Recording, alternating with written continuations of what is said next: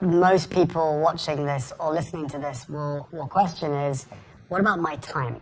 Then add on top of that the attention economy of social media, and everything else pulling you in all sorts of different directions as well. Everything that I had, any fuel or any steam in the engine just was like, I was burning the candle at both ends, and it's like boom, and it's like boom, and it's like boom. Does that make any sense to you at all? What? Harry and Meghan aren't lost sheep. They're just snakes. Two Hollywood drifters cooking up another comeback tour. I'm telling you, nothing changes with this couples. Wallace just cut ties with her friends. Then Meghan the media with her ring, all while preparing for a speech she's going to give in Germany to wounded warriors about all things courage. Talk about no shame. Next, Harry's going to headline a charity in the UK one day before the anniversary of the Queen's passing. What a grandson, trying to steal the spotlight from his grandmother's memories. In the meantime, the kings refused any peace talks, and Diana's siblings still won't worship Harry's honeypot hyena. At this point, the Meghans are about as popular as a skunk at a lawn party. Yeah, I think the fall of Harry and Meghan is finally starting to happen, because when they left the royal family, they were the hottest commodity, literally, in Hollywood, in the UK. Everybody wanted to hear their story. I think now people are sick of listening to their story.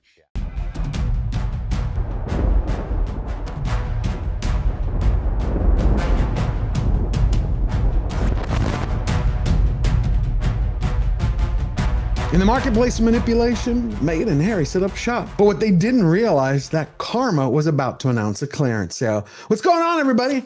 The Meghans have lost the plot. They're not good people who are seduced by fame into being fools. They're bad people who are unmasked. Shut up, you ginger fool. Well, you won't get pegged. Let me tell you something. This is my real voice. You make me sick. With that orange mop top of yours and your squeaky voice, you are a spare. I would have whacked every gaffer on Suits over you. And believe me, I had my share of gaffers. I'm Meghan Markle, and this is the real me. I ate 'em up. Hollywood seems to have a new hobby of roasting Mr. and Mrs. Has-Been Never Was, because Tinseltown's major talent sees the couple for who they are. For example, take Prince Hair Plugs. He just debuted his new corporate toupee for Better Up, just as the company was laying off hundreds of employees. The company that Prince Harry is chief impact officer of Better Up, which is a life coaching company, has just laid off about 100 employees. And a few of those employees are grumbling, asking, what this particular individual, Prince Harry in this case, is doing to justify his 7-figure salary. What would you say you do here? I have people skills. I am good at dealing with people. Can't you understand that?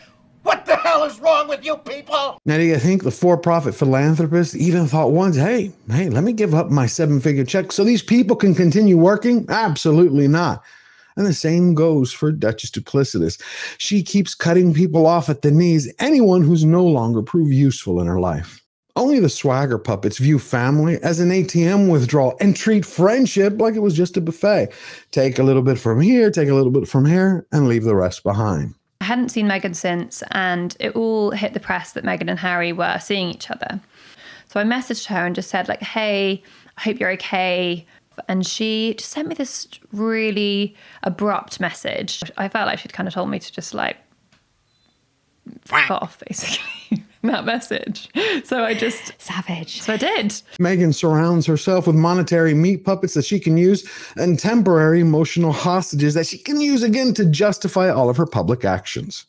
Relationship expert Kate Mansfield told The Mirror, people who value growth and personal development often grow out of friends and connections over the years, as they change to the point that they no longer have much in common with old friends. Typical postmodern philosophy trash. That's all it is. We do not outgrow family and friends. We grow together. Whether it's up close and personal or at a distance, whether you saw someone you love yesterday, you're going to see them in 10 years from now. Everything else is merely participation trophy loser mind thing. That's what Meghan uses. She employs that so she can use people like reward points at the grocery store. Let's make a fortune. Right now, you have the D-list wannabe Hollywood diva is exploiting her marriage solely so she can secure more headlines. The marriage is troubled. The real reason Meghan Markle took off her $310,000 engagement ring. Harry and Meghan are this generation's version of John Lennon and Yoko Ono, minus the talent and music ability, of course. You got dozens of articles talking about why the Look at Me leech didn't wear her engagement ring. But see, you and I know the truth. We know outside of her marital troubles, which we're going to get to in a second, the only reason she's not wearing the ring is the very same reason she wears a full-length camel coat in 90-degree humidity, the very same reason she wears a stress patch on her wrist just so in time so you could have backwoods paparazzi take a picture. The very same reason she has around her 24 hours a day a rent-a-mall bodyguard. Not only so she can feel insecurely mentally important, but because she's starving for attention. Meghan Markle is the very poster girl for needy narcissists.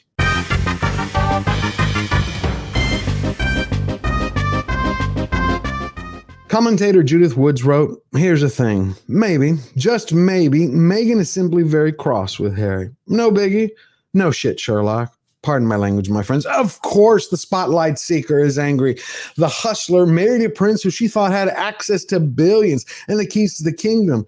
I'm sure that when Meghan had that ring put on her finger on her wedding day, she was thinking inside, Hollywood, here I come. She had to force a royal to beg Disney for a job. Next time, if anyone needs any extra voice,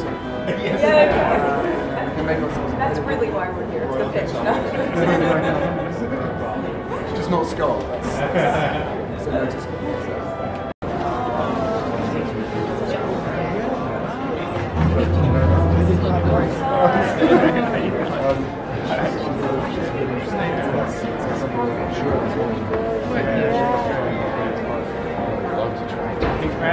I think everything changed when Harry was only able to secure her a voiceover gig instead of a lead in a big budget blockbuster. That's when Meghan Markle finally realized, hey, I made a mistake here. But that day also proved something else. It was a coming out party, not for Harry, but for the hater who betrayed his country. This is just brazen hustling by a member of the royal family to a senior boss of a major entertainment company trying to get his wife voiceover business on the same day he should have been with the Royal Marines in his capacity as the Captain General. Now, like I said, there were dozens of articles, and some of them were writing why she didn't wear the ring is because she sent it out to the jeweler to be repaired, that she absolutely loves her engagement ring. She adores it. It's made up of all her dreams. And for those that believe that, I'm sure there's someone out there who has a bridge to sell you. The ring is obviously yellow gold because that's her favorite. It's beautiful, and he designed it. It's incredible. Yeah. Yeah. He got on one knee.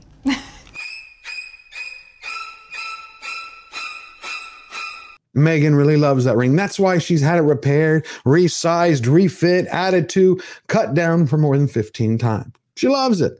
Let's get real. The honeymoon is over. This relationship is a sham, nothing more. No one has to continuously say, hey, we have a great marriage. They don't leak that to the press, through their friends, through their representatives. They either are or they're not. It's like really being rich or powerful. You are or you're not. Anyone who tries to pull that off and pose, they're either doing it on a credit card because they don't have a pot to piss in or a window to throw it out of. Make sure it stays on that finger. Of course. Unfortunately, Harry didn't follow his grandfather's advice. One steps out with actresses, one does not marry them. You gotta love Prince Philip. You know that he sniffed out Meghan right from the jump. But I have something else to share with you. I discovered something I thought was impossible. I found another D-list wannabe Hollywood diva. That's right. There is a Meghan Markle clone, and it's going to blow your mind. If you want to meet her, all you got to do is watch my last 2 reviews about Disney's Snow White minus the 7 doors, and you won't believe it. And so you're never caught off by surprise again, hit the subscribe button.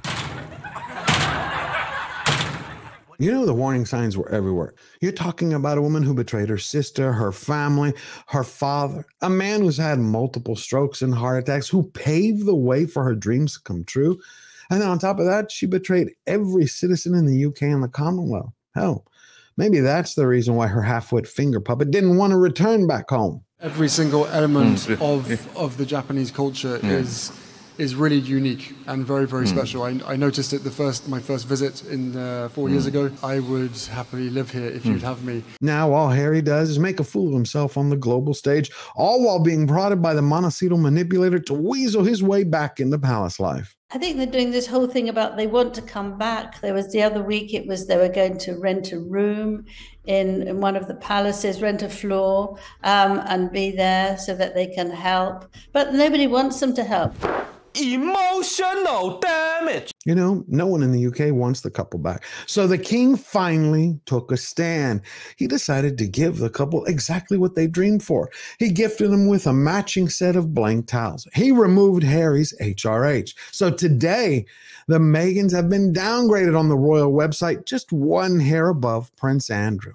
And you know, when I was doing that research, what I discovered was that Queen Elizabeth was in fact Harry's last true ally in the family. Queen Elizabeth never gave up hope Harry would return to the royal fold. His grandmother, God bless her soul, loved him unconditionally, warts and all, from beginning to end, like everybody else in the family. She never gave up on him. Regardless of whatever Harry did, regardless how many times he attacked everyone, regardless of how many times he proved that he was more committed to the deranged Duchess and his favorite Xbox player than he was to the bone and blood family, Queen Elizabeth held the door open while she maintained a vigil.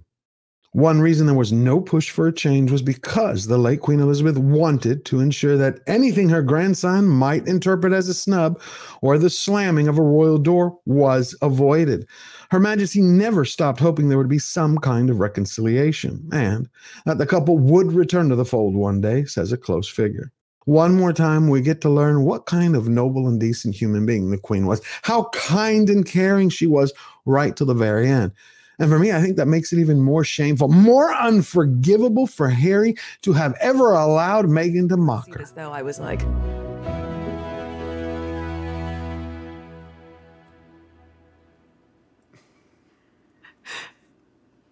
pleasure to meet you, Your Majesty. But what makes it worse is that Harry not only abused his grandmother all throughout her life, but once again, he's abusing her memory through her death. Prince Harry will return to UK for special reason next month ahead of Invictus Games. See, on September 7th, Harry is going to headline the Well Child's Award ceremony. The dinner takes place one day before the anniversary of Queen Elizabeth's passing. Now, if I were Harry, if I were her grandson, I'd say, I want to help the organization. The charity is one of the greatest. It takes care of seriously ill children. But it has to be at any other time. You want me to stay for months and work, write a check? That's fine. During that week, it will never happen because the press is going to be focused on Harry, and that's going to rob all the spotlight away from the Queen. It's going to rob all the people who are paying their respects. And you're talking about that's going to be a week after the Heart of Invictus series premieres. It is here at the Invictus Games that you realize whatever you carry, it was the springboard that propelled you to the next level. See, that Netflix series for the couple is their last throw of the dice. They either sink or swim with it. If it succeeds, they're going to have to hunt down a few more paychecks for the rest of the year. And they need them. How else are they going to pay for the 16 bathrooms in their Montecito mansion? How else is Harry going to sit on his throne and dream about being king one day, and it's never going to come true? But I'll tell you what, in between all that, Harry is going to have his hands full, not with anything he's done, but with a public backlash that's going to be coming from Meghan after everybody learns that she's given a speech at the Invictus Games in Germany. Meghan Markle slammed by royal expert over ironic message about courage and resilience. I got to tell you, the swagger puppets are of the opinion that Meghan Markle is a hot commodity. Not only that, but that she actually has rare words of wisdom that the world actually wants to hear. But Meghan is going, and she's going to speak, and it's going to be to the veterans, and it's about courage and resilience. And I thought that was rather ironic because she's neither. She's got a point. I don't know what's crazier, that Duchess Delusional is giving a speech to heroes about courage and resilience, or the demands she made for the trip as if she were a Hollywood royalty. Meghan has some demands for this visit, and some of them would be up there with the likes of Jennifer Lopez and Cher. Her meals and snacks have all been planned out and are very specific. She also requests for certain air temperature, particular linens, and decor for the hotel, and needs chauffeur-driven limos everywhere.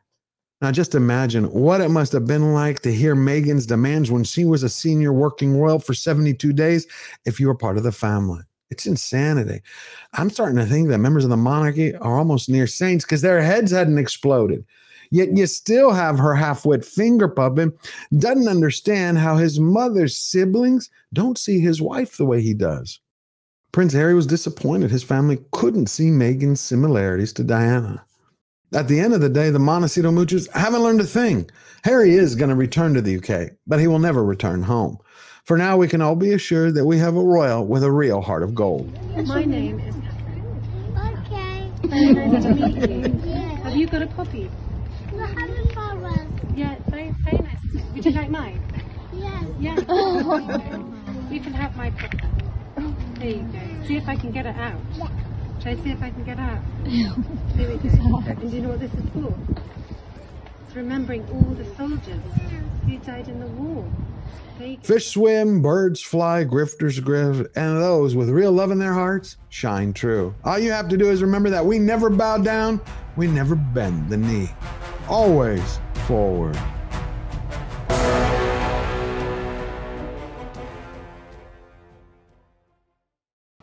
What